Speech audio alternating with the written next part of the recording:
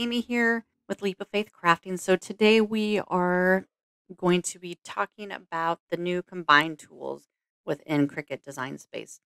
So we've talked in the last 5 or 6 videos, we've kind of gone through kind of the basic functions, but Cricut added these combine tools in 2022, and it's more just to use if you want to kind of design your own stuff within the software.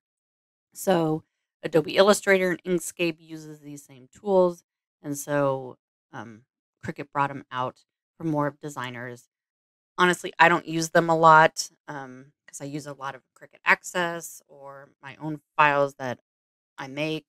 But if you want to come in and just use a bunch of shapes and design stuff, the combined tools are pretty great. So I'm just going to kind of grab a couple images, shapes in here, and just show you basically what they do. Okay, so let's say we have these two, and I'm going to make these a different color so you can see what they do. Okay, so right now we have the two shapes, and we are going to place them over each other. Okay, I'm just going to duplicate these a couple times so I can show you what the different things do. Okay, so right now we have these, and they're overlapping kind of right here that you can see. So right now what they always had was the slice tool. So if you just click on slice, you'll see that it slices everything that kind of overlapped. So you can move these apart, and then you have the layer of this and the layer of this that's sliced. So these are always the tools that have been in here. That slice one. So that's what slice does. You get all the extra kind of parts that were sliced out with it. Okay. Okay, so the other tool that was always here was the weld tool. So what the weld does is it combines it into one image. So you go into combine, and now the weld is right here, and it combines it into one image, change the color because now it's all the same image. Okay, so those were the two ones that were always there. So now with the new two tools, if we come back over here and just kind of overlap, and it really has to do with you're always kind of converting two images into one image and just what happens with the overlap of the images. So if I select both of these and now come down and click Unite, it does pretty much the same exact thing as the weld does.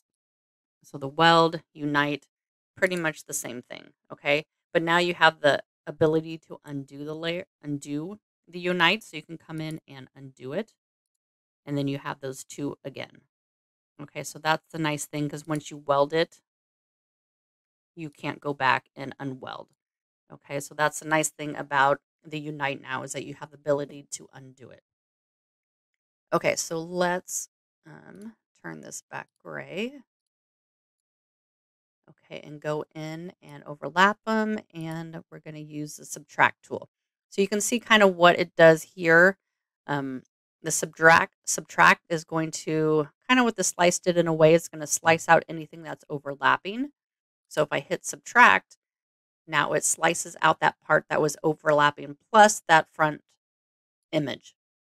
So it just kind of gives you the one part of the image that we had when we used slice, but it gets rid of the extra overlapping pieces that were there before.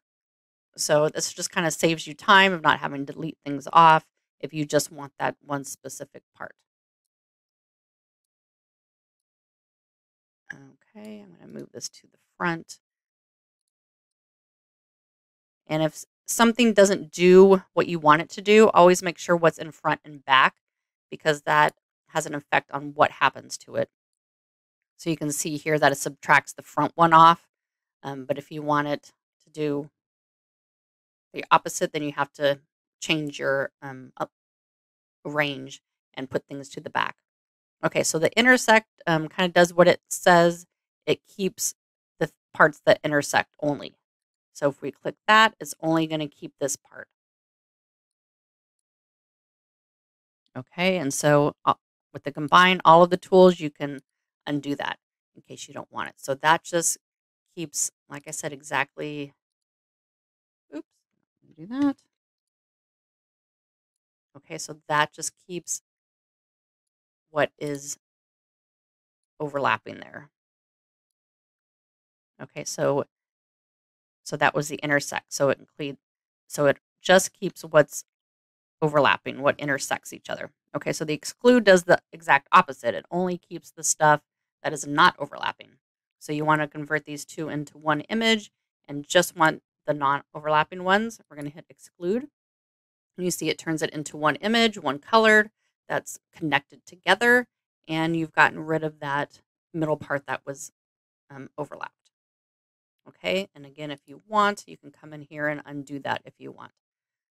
Okay, so once it's exactly how you like it, you can even come in and now merge this into one layer. So right here, you see that it has both of them still showing, even though it's one thing. But if I go into merge layers, now it's actually merged and it's merged and it is just one layer here. So you can do that pretty much with any of them. On the subtract one, we can go in and merge this layer, and now it is just one layer, so we don't have two layers over here in our panel. So it just shows us all of those things. I hope that helps in just kind of talking about these different tools.